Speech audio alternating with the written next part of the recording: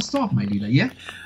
You know, I thought it's a nightmare again, but I realized as I was driving back from Maseru, it was raining cats and dogs, as the British would say. Sure. And that rain was with me all the way for 4.5 hours until I get to Gauteng. So when I got here and I saw the headlines, I just said, so I was driving in the same rain that was pounding Durban again, and more disaster and more pain and more suffering. Man, my heart goes out to our brothers and our sisters and our family in that area, and we should do anything we can to alleviate that suffering and that pain. And so that's why today it's important for us to talk about pain and suffering for Christians in these end times. We've got to make sense of all of this madness that's happening around us.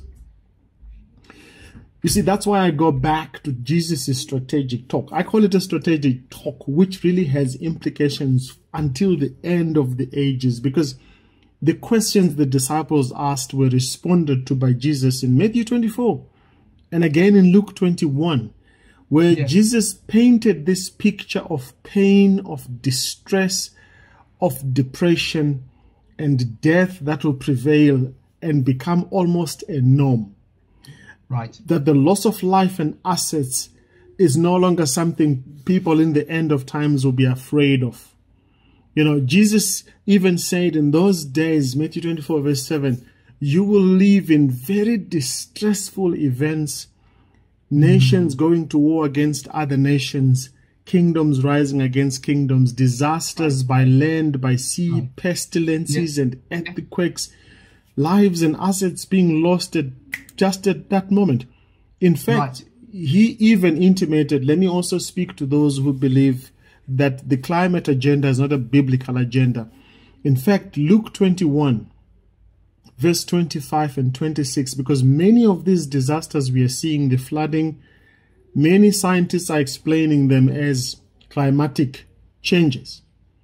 Right. It's nothing new because the Bible said it, because Jesus added and said there will be environmental changes that will be triggered by climatic changes. Listen to the language. It's not a scientific text, but we can get what Jesus was saying. He says, and there will be signs in the heavens, meaning signs in the sun, in the moon, and in the stars. These are things that determine the movements of the winds and seasons and changes in the rain patterns and the sunlight patterns. He also adds and says, as that's happening in the stars, there will be distress of nations with perplexity, and the sea and the waves roaring. Verse 26 then says, and men's hearts shall fail them when they look at with expectations on these things that are coming upon the earth. Why? Because the powers of heaven shall be shaken. That looks like climatic disasters right there. It does. And unfortunately, if you read further down in Matthew 24, where Jesus gave that strategic talk about the future, he mentions these three words that say, many shall be offended and shall betray one another and shall hate one another. So he says, many shall be offended, meaning they'll be upset, they'll be hurt, they'll be wounded, they'll be injured, insulted, they'll be aggrieved and will actually be affronted by what's happening around them. And he says some will be betrayed. I listened as we were burying Usisu Tepora Fraser. I don't know if you watched the video where a bit of bits and pieces of that. Just bits and pieces, sure. Ike Kumalo just stood up and rubbished the government because he felt Deborah was betrayed by the government. Where was the government when she was suffering and going through all of this? And he was saying they must actually pay the children a lot of money. So people will feel betrayed, meaning some of them will feel that they've been led astray and they've been deceived, they've been dealt with treachery. And then many people will betray one another by revealing things that were meant to be kept as secrets. And this violation of confidence and trust will build up into pain in people's lives. Right, right. And in the same vein, Jesus says they'll be offended, they'll betray one another, and they'll hate one another. Hatred. Meaning an intense hostility or an aversion against someone. That's very strong. And this hatred will be systemic or systematic, and it will be expressed through structures of leadership and management and politics, which is a crime and a bigotry against other human beings. And this also causes pain and suffering. Right. Now, let me quickly highlight to our listeners that pain and suffering from a medical point of view are not the same. Okay. Pain, according to the medical fraternity, is a natural, uncomfortable feeling that tells you that something is not right in your body, in your mind, right, and in your psyche. And this pain can be defined medically. Okay, there's what we call nociceptive pain, which is really a pain in your tissues because of injury. Right. So you get cut by the knife, you feel nociceptive pain. But there's what also is called inflammatory pain, which is an abnormal inflammation that's caused by the body's response to its immune system. Right. So you could have a headache. Okay, that tells you something is not right in you. There's also neuropathic pain. When a nerve is irritated because you've put pressure on it or it's damaged, you get neuropathic pain. Then you get what we call functional pain. Okay, pain which is without any original cause, but it's just painful. You just feel pain somewhere, you don't know what the causes are. So medically, we can tell you what pain is. And we can define it in different ways from a neuropathic point of view or a medical point of view. But suffering is actually what happens after you experience pain. Right, right. So you feel this pain in you. The wound is gushing, is painful. For days you're going to suffer because of that pain. You may not be able to do certain things. Yeah. And you may not be able to talk, you may not be able to walk. That's now suffering. So Jesus then gives us this perspective in John 16 that says, Christians in the last time or in the end of times, in fact, in the book of Matthew 24, he says we shall be persecuted, we shall be hated, we shall be thrown into prison, some of us shall be killed. Right. Then in chapter 16, verse 33, he gives us this meaning that says, these things that I'm telling you about pain, about suffering, about being hated, about being offended, I'm telling you so that you may have peace. Oh man, that's deep now. Yeah. He says, I'm not going to take away the pain, but I'm going to give you peace in the pain. Yeah, it's like peace in the storm. Exactly. It's so peace is not the absence of suffering or pain. It is just the presence of this understanding that says God is in charge. These two shall pass. Yes, sir. Because he says in this world you will have, not that you may, but you will have tribulation. But be of good cheer. Be peaceful, because our master overcame. So as Christians, we must understand that suffering is a consequence of human beings sinning against God. Right. And therefore, there must be a particular way of responding, because the Bible is very clear that sin entered the world through one man. That's Romans chapter 5, verse 12. And death has passed to everyone because of sin. Right. And by the way, people, there are some pains, some sufferings that are worse than dying. One of those from a psychology, I can tell you this from my psychological studies, that feelings of betrayal are more stronger and more painful than death. Ask me why. Why? The dead person or the person who has lost a dead one knows where their problem lies. If it was an abusive husband, they know where that person died and where he's laid. They have some closure with that. But someone who's betrayed, that grave is still alive and that person is still living and can still betray them again. Right. So betrayal is more painful because your source of pain is still living. And so unfortunately, we live in that broken world where there's so much dysfunction around us, which causes a lot of suffering. We are forced to live in broken societies with broken mentalities and broken faculties, and that causes a lot of pain because these sins are done compulsively and repetitively, and suffering continues unabated from one generation to the other. Now, unfortunately, some of the suffering that people are now going through because of the pain of life cannot be explained. How do you explain to a mother whose child, a girl child, gets murdered in cold blood? How do you comfort them? How do you comfort a man who's been trying to eke out a living in his business that just gets destroyed by a storm in Durban just like that? How do you explain a girl who's just gotten worded and the next day she's a widow? How do you explain to a man who has been faithful to his wife but gets betrayed? I mean, a 5-year-old child loses both parents on the same day from an automobile accident, or a father has to bury their 19-year-old son just when they get into university. Some of these things, we cannot explain them. They remain a mystery. We will never fully understand them on this side of eternity. Right. We can, however, from a few verses I'm going to read here, give someone out there some word of comfort. And this is where now the 5 points come in.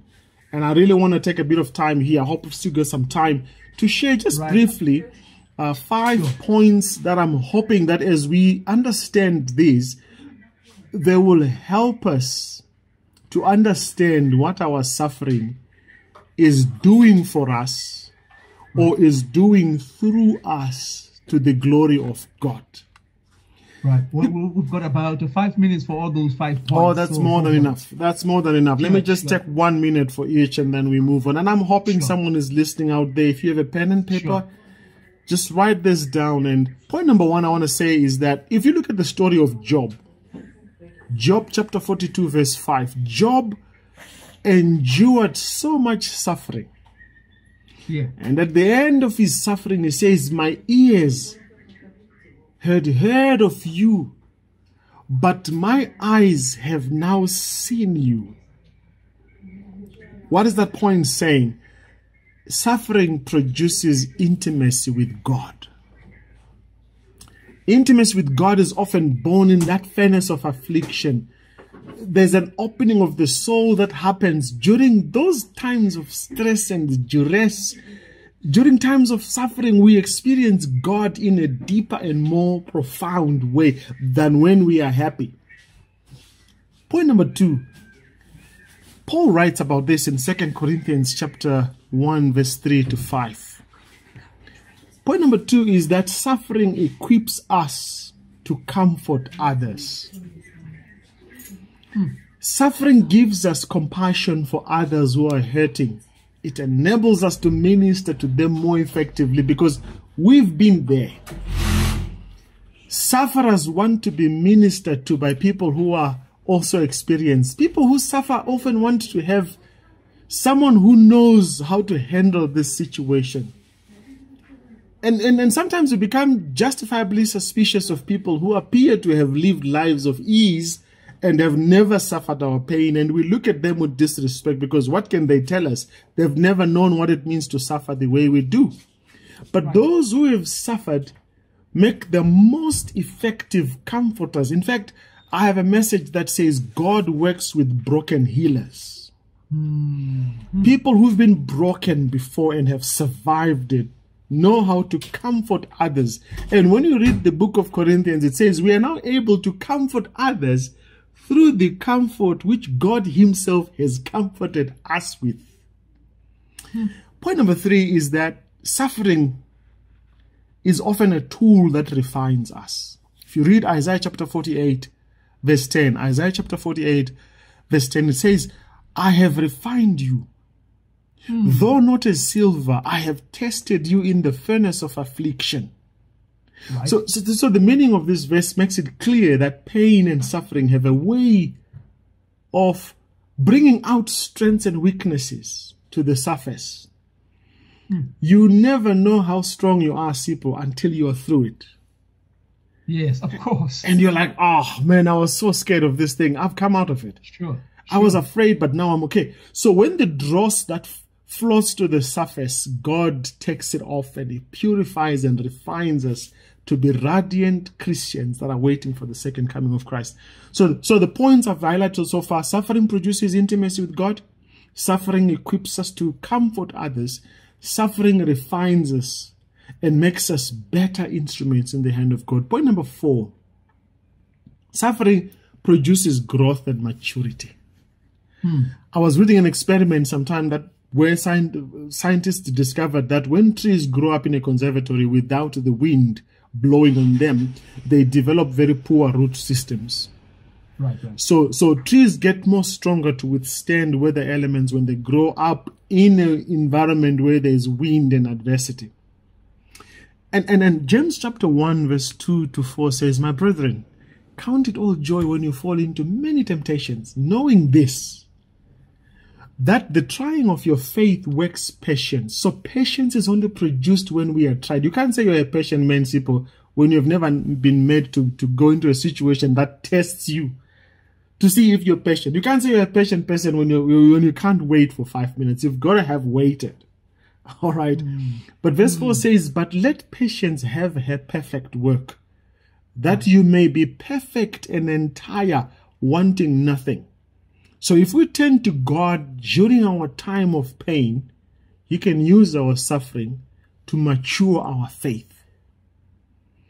And this is really clearly illustrated through the persecuted church. If you read the book of Revelation, the letters to the 7 churches, if you look at the church that suffered the most in those 7 churches, that was persecuted, Jesus has no rebuke for it. Why? Because it was perfected by the suffering.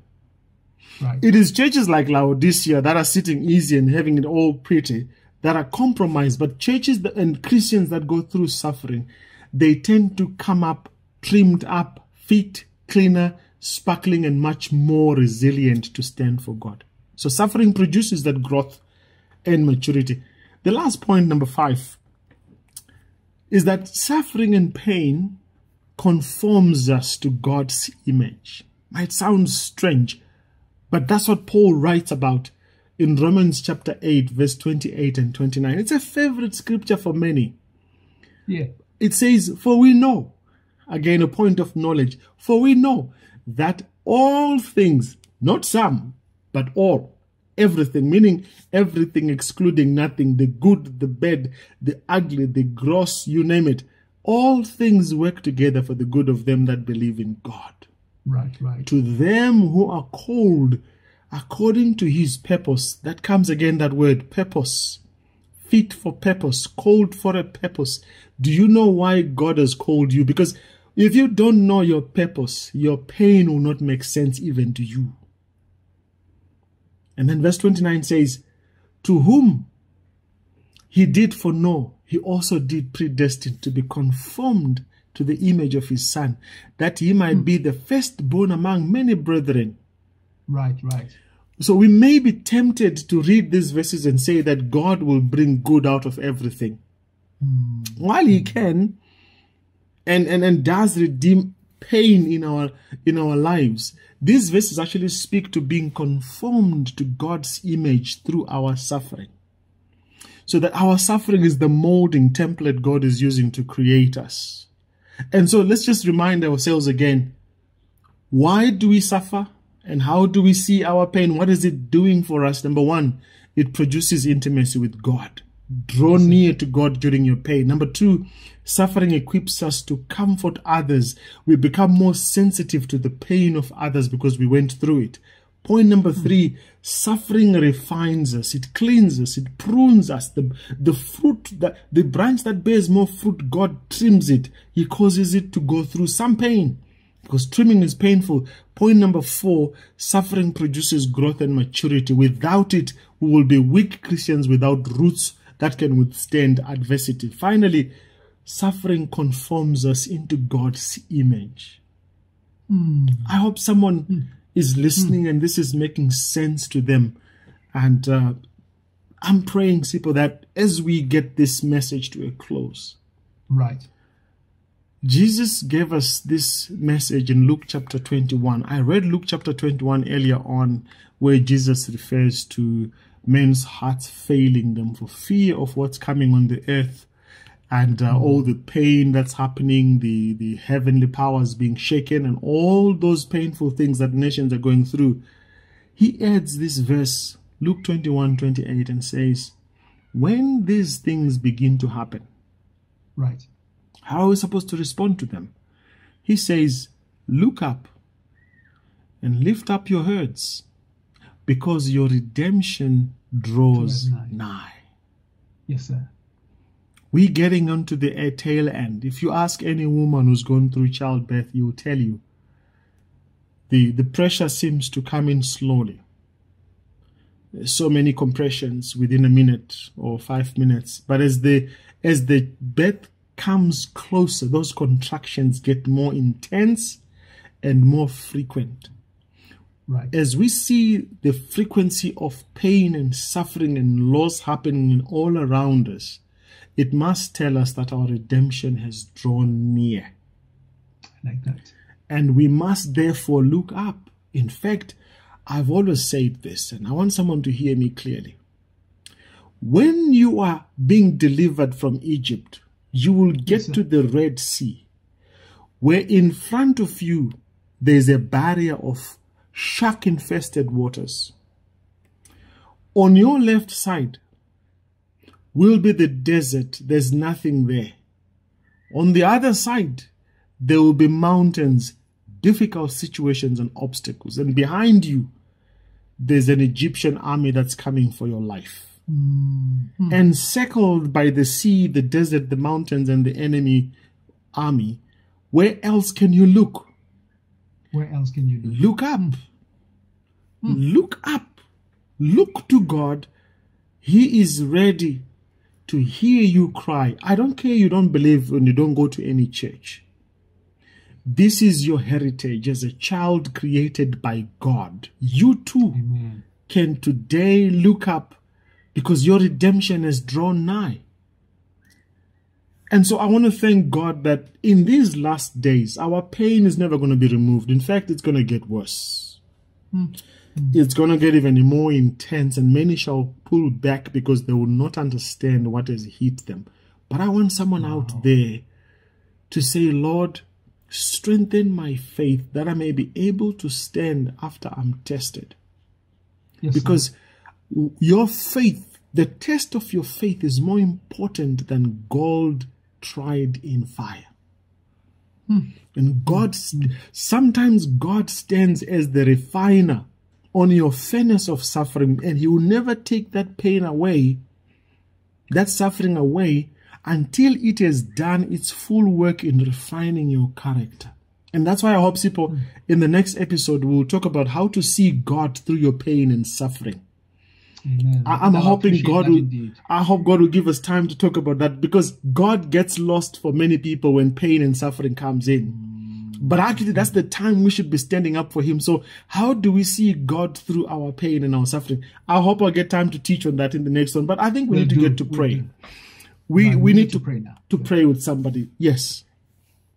I'm sure there are numbers that you want to give to our viewers and our listeners that they can get in touch with us if they want more information on this.